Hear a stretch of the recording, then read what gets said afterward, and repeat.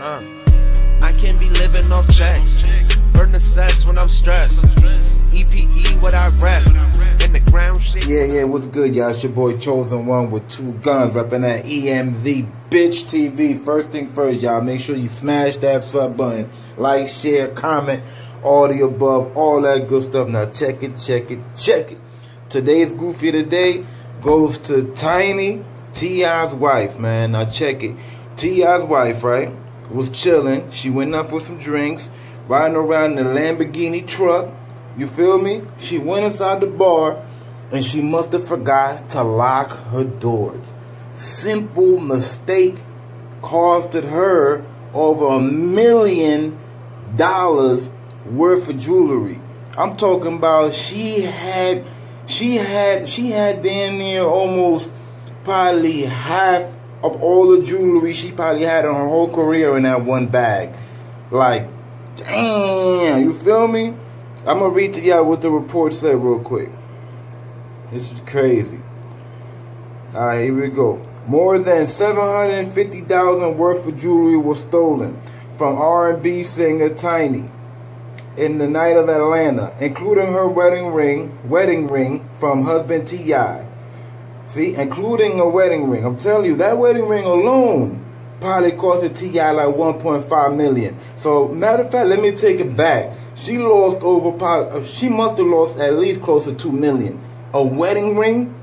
You telling me T.I. got her a wedding ring under $1 million? Nah. Rappers that big of a caliber don't buy wedding rings under $1 million. At least 1.5 and up. So think about it. The wedding ring, at least 1.5. Let's just throw another 500 and whatever Rolexes and pinky rings and bracelets and ankle bracelets and all that.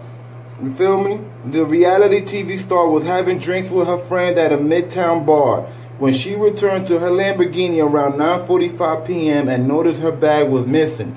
Now notice how there's nothing in here that says her car was broken into. It's just missing a bag. Like, bruh. You feel me? For respect for T.I., because I rock with T.I., I'm not even about to go in on her like that. But you definitely getting Goofy of the Day, though. You know, even if T.I. was here himself, he'd be like, yeah, you deserve Goofy of the Day. Like, come on. You going to leave your Lamborghini. First of all, you in the Lamborghini truck. Any street dude that sees a Lamborghini truck anywhere is going to try to check to see if the doors is open. I'm talking about a street dude that don't got it like that. You feel me? A street dude that don't got it like that, that's out there grinding, you know what I'm saying? Just looking for that next dollar. Happens to see a Lamborghini truck. You feel me? They're going to at least check the door to see if it open or not. Because they, think about it. That's like a what? $1 million vehicle, right? So if that's $1 million vehicle, right? You got to think about it. What are the chances that if you get in that $1 million vehicle, you telling me you ain't going to find at least one thing in there that's probably going to be worth 20, 30 grand? You might even find an envelope with money. You feel me? Like, that's way, your odds are way better getting in that Lamborghini than it is getting into a Saturn. You understand? So, yeah, man. And, yeah, that's it.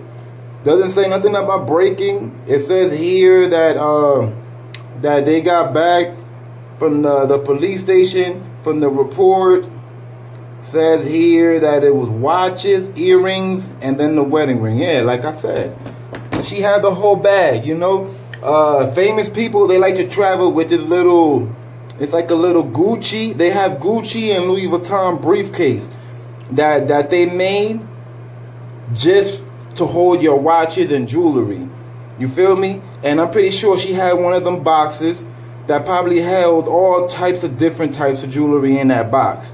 That person, whoever that was, ended up having the sweetest lick.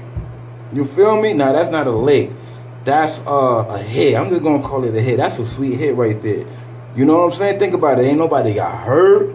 You ain't, that whoever that was, he ain't had to pull no blicky out.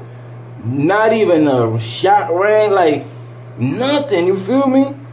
And you know the police ain't about to be looking at no surveillance The police is not about to be looking through no surveillance for tiny jewelry. You know what I'm saying? The police looking at you like you know what I'm saying? Like goofy, like they not, you know what I'm saying? You know, it's a wrap for that jewelry. Just leave.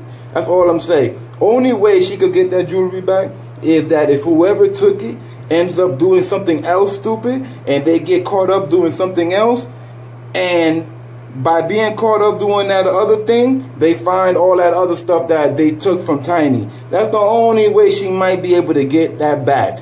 But the longer it takes, the longer she not gonna get it back.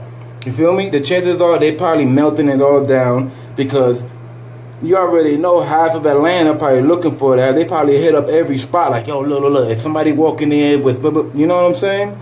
And plus, a lot of people don't know this, but pawn shops, when somebody walk in there with over $10,000, $15,000 worth of jewelry, do you know that automatically they gotta call the Jakes, they gotta call the police. The police have to automatically come and they gotta ask you questions like, where did you get it? You know what I'm saying? And stuff like that. It's crazy, but yeah, after a certain price that is worth, and depending how you look, you feel me? Like if I walk in the pawn shop with a watch that's worth 50 grand, even 20, 15 grand, yeah, they're gonna call the police on me, definitely.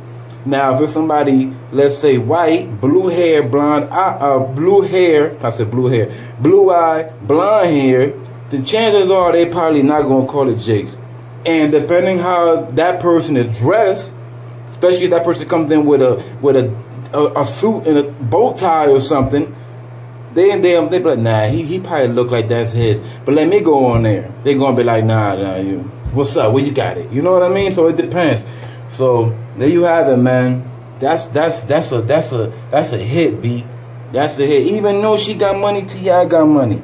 Still, nobody want to be losing out on millions of jewelry. Because you got to think about it. This is jewelry that most likely T.I. got his wife. And I'm not talking about the wedding ring. Just imagine. You know, every piece of jewelry that was taken probably meant something to her. You feel me? Probably every piece of jewelry was probably like a certain point of their life. Growing up together, having a family. You understand? It's not just money. It's probably what it meant to them that really hurt. You feel me?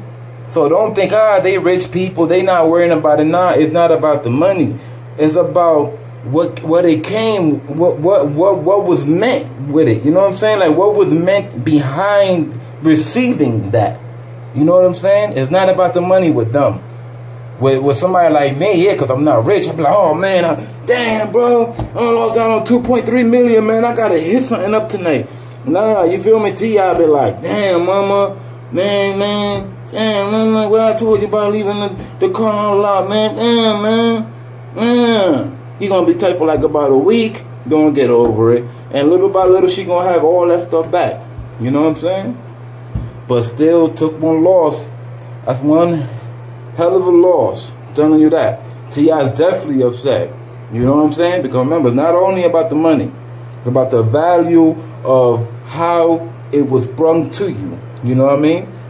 Could have been like somewhere in like, I don't know, Honolulu or something. And let's say he was in Honolulu, he just got down and proposed. You know what I'm saying? Or y'all was somewhere like in Italy or something, and you saw a bracelet, and you, let me get this bracelet, and this is my first time in Italy. Now that means something. That means that the first time you and her went to Italy, y'all got that. You know what I'm saying? Y'all know what I mean, man. Anyway, EmZ gang. Yeah, what up? Hope y'all like the video. Don't forget to subscribe, hit the notification bell, smash that like button, and drop some comments. Also, for those who want to show love and support to EmZ TV, there's Cash App, PayPal, and Venmo located in the description box in every video. Chosen one, 2 guns, EmZ. Don't forget the TV 100.